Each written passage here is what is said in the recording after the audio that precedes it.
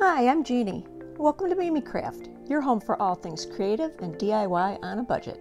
I make all the mistakes so you don't have to. Today we'll be making a mid-century modern style clock two different ways.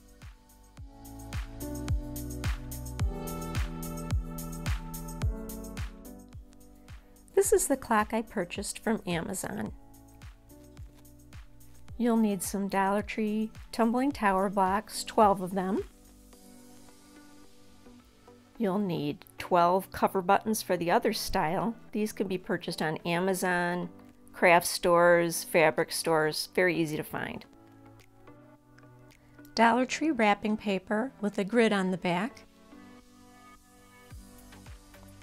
And Command Velcro picture hanging strips. I'll leave links for supplies in the description box below. Roll out your wrapping paper grid side up. The grid's kind of hard to see on the video, but it's all in 1-inch squares. You should tape it down because this stuff is going to roll all over the place on you. Using a marker or a pen, place a dot in the center of your page. Count 12 squares to the right, make a mark. 12 squares down, make a mark.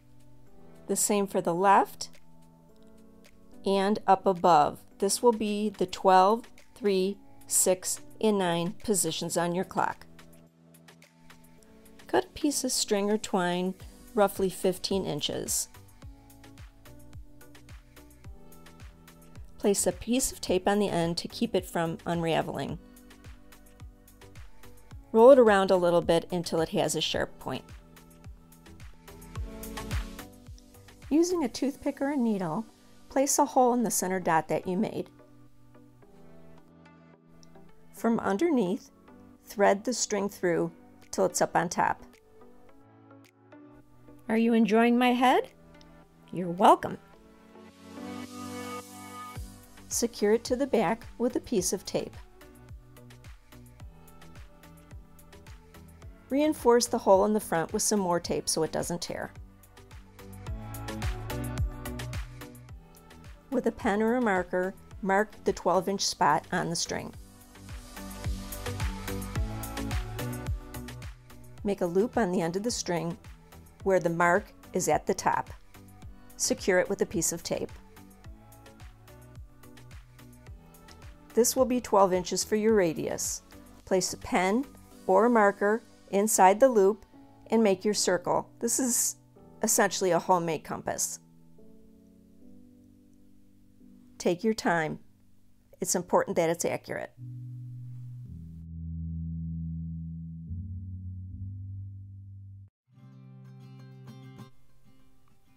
Remove the string and carefully cut out the circle. This is going to be the template for your clock, and it is 2 feet or 24 inches wide. Guys, I went through a lot of wrapping paper with all the mistakes I made. I'm glad it was only Dollar Tree.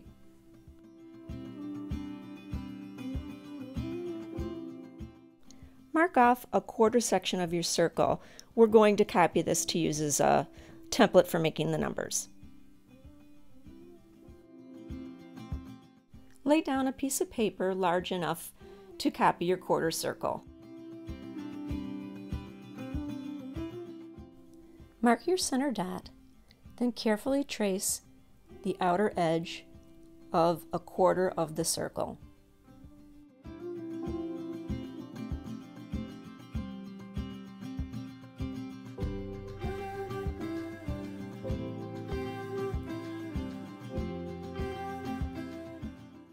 Make a mark at both ends. Connect the center marking to each end with the ruler, and that should give you a perfect quarter circle. I'm sure you get the idea just by watching what I'm doing here on the video.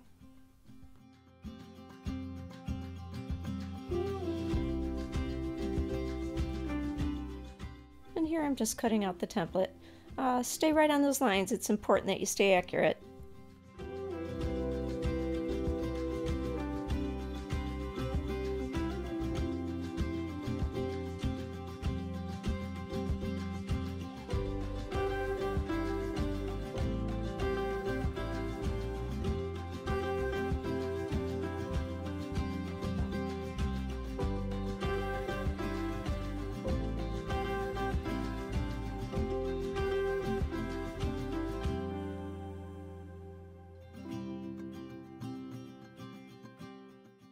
Carefully fold the quadrant template into thirds. I totally did this by eye because I hate measuring. Flip it over and fold that back side down. If everything lines up, you're good to go.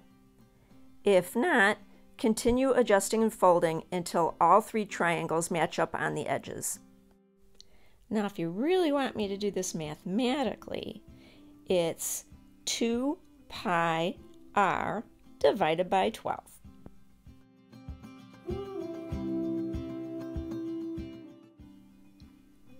Make a 1/2 inch mark at both sides of the bottom of the triangle.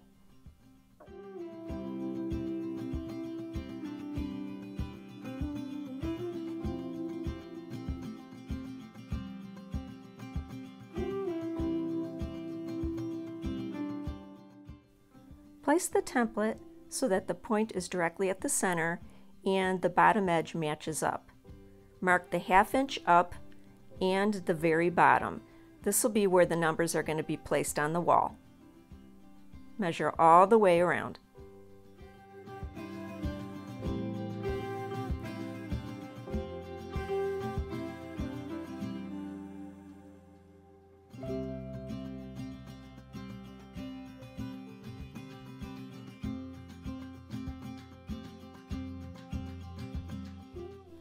When you've finished with all of these markings, take a toothpick or a needle and puncture a little hole at all the 1/2 inch points going all the way around. This will allow you to make markings on the wall without having to lift up the clock template.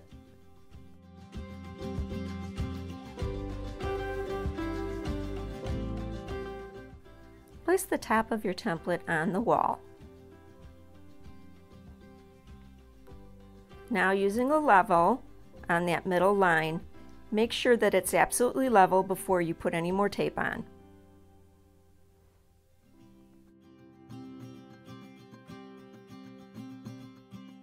Secure it all the way around.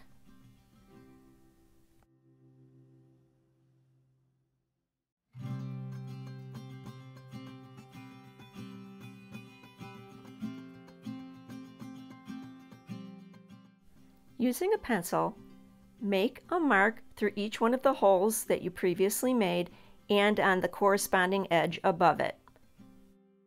24 in all. These markings will show us where to place the Velcro.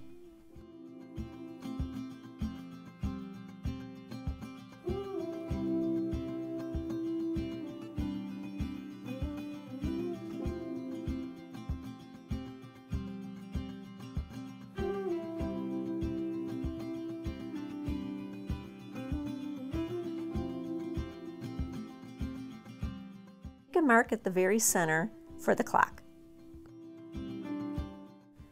Carefully remove your template, being careful not to tear it because you may need it again if you make any mistakes.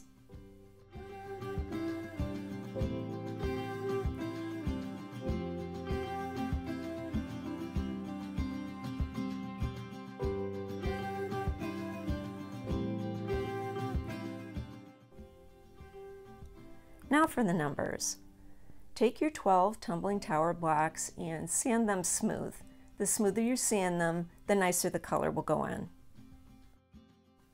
We're actually not going to be painting. We're going to be using this product called Rub and Buff in the color of Silver Leaf. You can get this on Amazon or any craft store.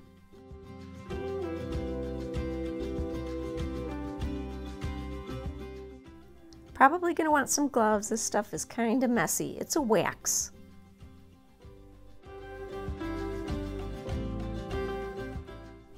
Using a piece of an old t-shirt, apply the Rub and Buff to all sides of the blocks except for one of the long skinny ones. That's what's going to be up against the wall.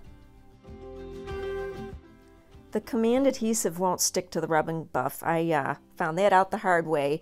As you'll see, I painted all possible edges and had to go back and do everything over again.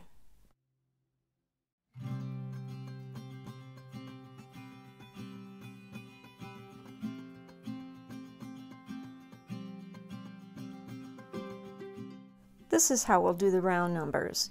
Take your cover buttons, just the tops, just the button part, and load them up with hot glue. Another thing I found out the hard way, they get really hot, so wear a glove while you're holding it. It'll take a good 5 to 10 minutes to set up. Now for the command velcro, take a couple strips and snap them together. We're going to be cutting these in pairs. Going to be a 1/4 inch wide and 1/2 inch long. If you just watch, you'll get the idea. There will be a total of 12 pairs or 24 individual pieces.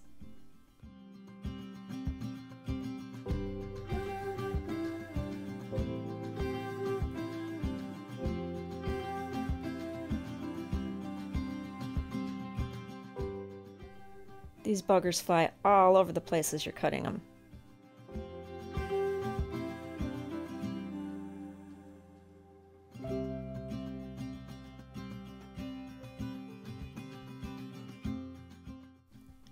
I used hot glue for videotaping purposes, but the adhesive and the command strips should work out just fine for you. Make sure the Velcro is even with the top edge of the black.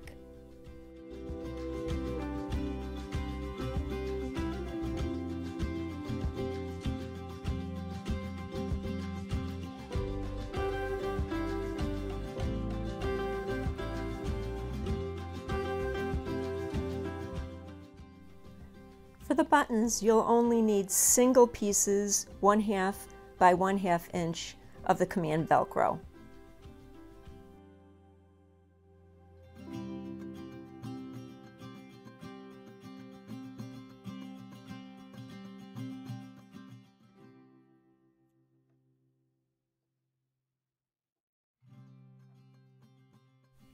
I don't know why I numbered these, but I did. Anyway, gonna remove one of the Velcro pads from each one of these. Those are the pads that are going to be mounted directly to the wall.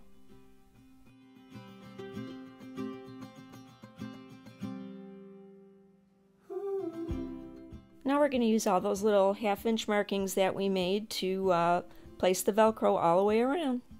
Just peel off the back and stick them right on.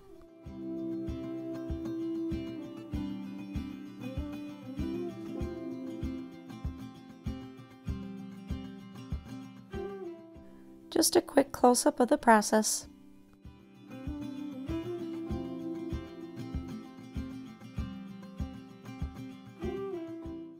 I actually read the directions on the command strips, and each one of these you're supposed to press into place for 30 seconds. I didn't do that, but probably a good idea.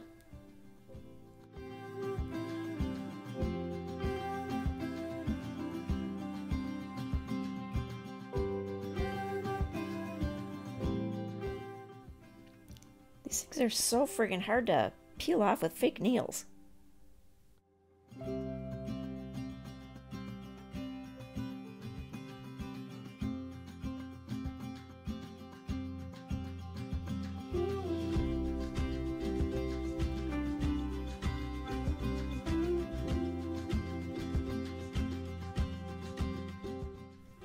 Finally sticking on the blacks.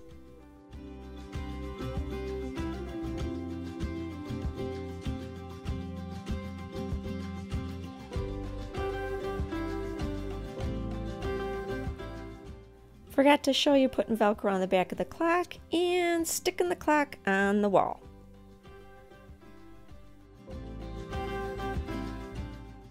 So here's the first version.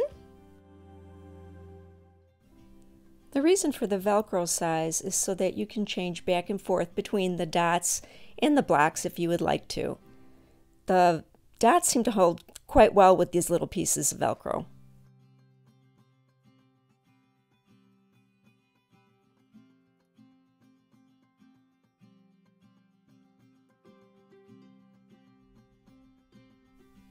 And there's the dot clock. Now, before I show you what these look like in my house, I'm going to ask you to take a minute to please smash that like button and hit the subscribe button if you'd like to see some more content. It'll really help your girl out. Here they are.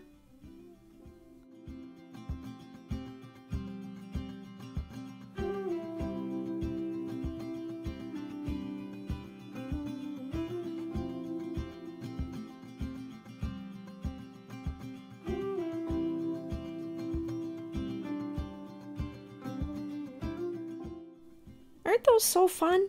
I'm really enjoying them in my home. Thank you so much for watching. If you have any questions about the projects today, please let me know in the comments section below.